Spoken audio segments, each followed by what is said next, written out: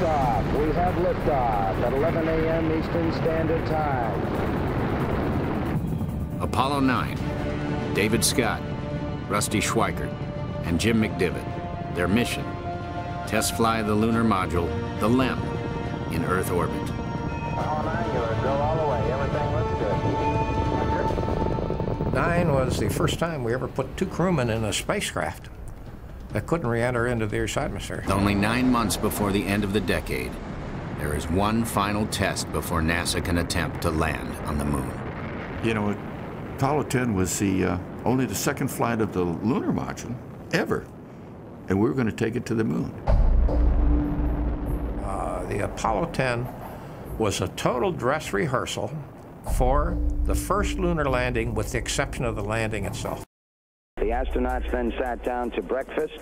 They had a menu of filet mignon, scrambled eggs, toast, coffee, and tea.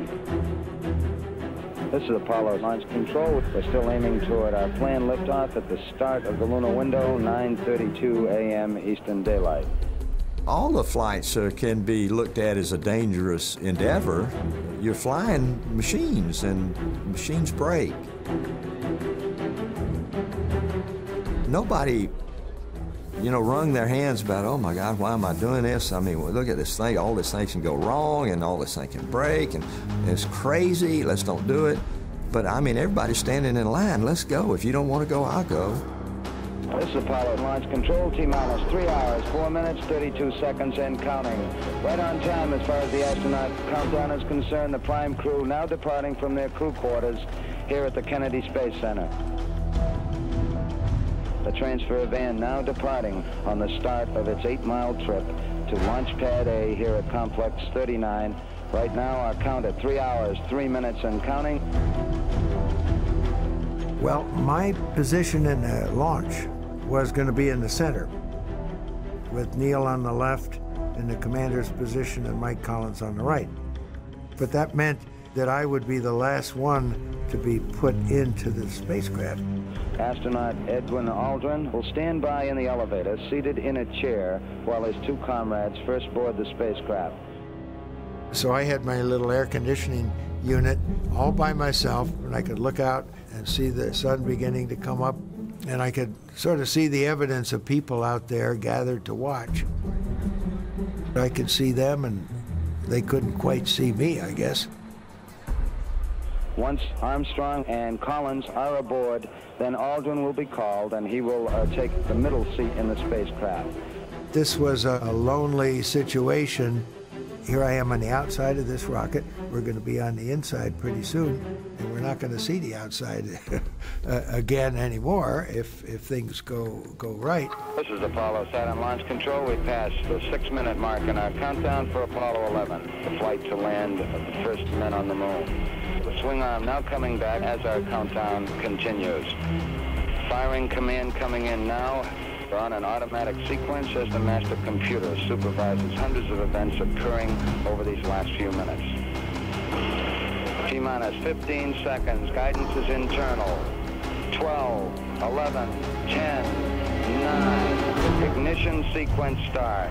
6.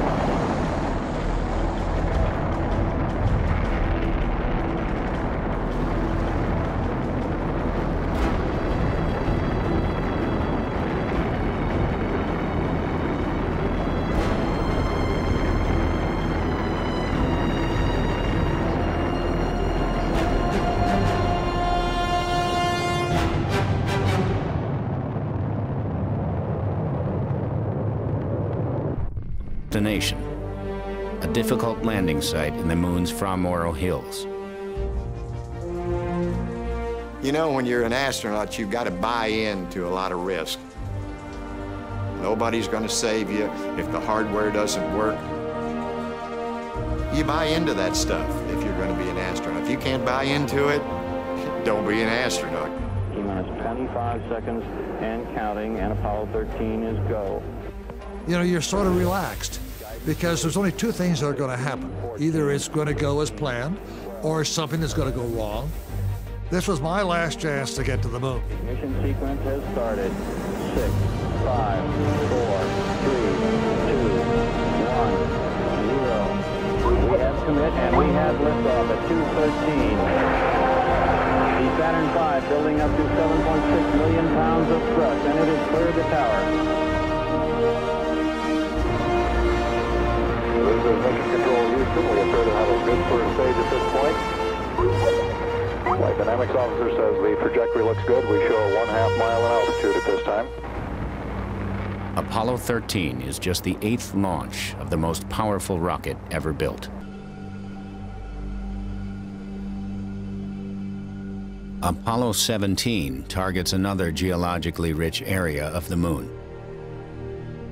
But this will be Project Apollo's final lunar landing.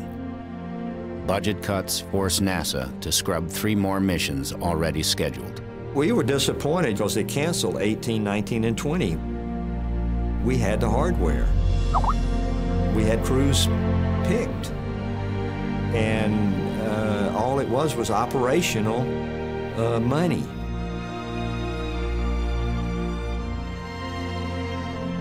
NASA wants the last moon mission to be their greatest. The landing site demands the first night launch of the giant Saturn V rocket. On board, Ron Evans is command module pilot. Harrison Schmitt is NASA's first scientist in space. And the commander of Apollo 17 is Gene Cernan, a veteran of Gemini 9 and Apollo 10.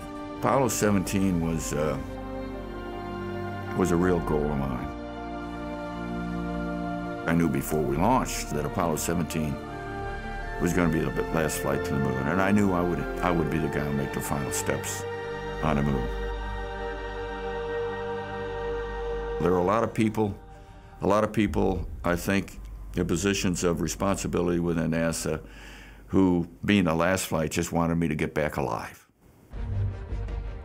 More than 500,000 people come from all over the world to watch the final lunar launch.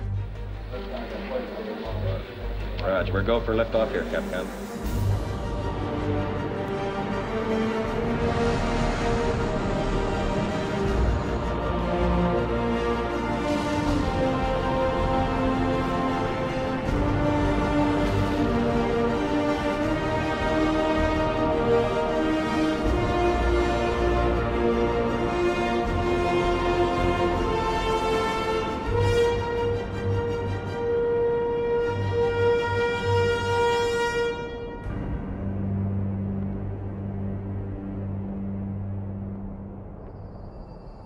When I crawled up the ladder, I knew I wasn't going to be coming this way again. And I just wanted to stop time. I wanted to freeze time. I want to take advantage of this moment. Okay, 1 minute, Houston. We're 50 seconds now, and we're go. Roger, you're looking good here. It's only 11 years since Alan Shepard became the first American in space, and John Kennedy challenged the U.S. to go to the moon. Now, Apollo 17 is the end of an era. It's like the breaking off a love affair. You've had a marvelous time, but now it's time to bring that relationship to an end. 3, 2, 1, ignition. Burn away, Houston. Vector good. Back start. Good over. Roger, you have good thrust.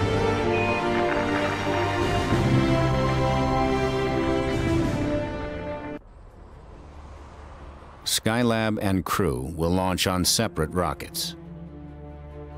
This beautiful big Saturn V with the workshop on it was to launch on May 14th, and it would get into the correct orbit, and the next day we would launch. Not since Gemini 6 and 7 has NASA attempted 2 launches so close together.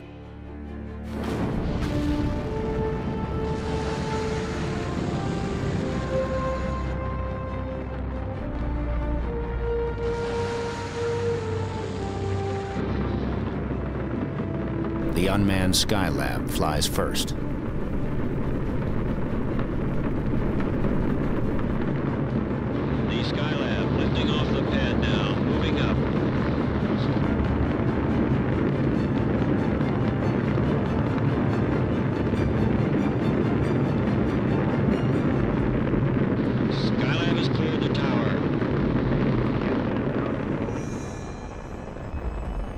looked like a great launch. Went right up into the sky as far as we could see it and was on its way successfully. After a 10-day delay, Kerwin, Conrad, and Weitz finally launch, NASA's first repairman in space. T-minus 7, 6, 5, 4, 3, engine sequence start, 2, 1, 0. We have launch commit and we have liftoff. The clock is running and Skylab has cleared the tower.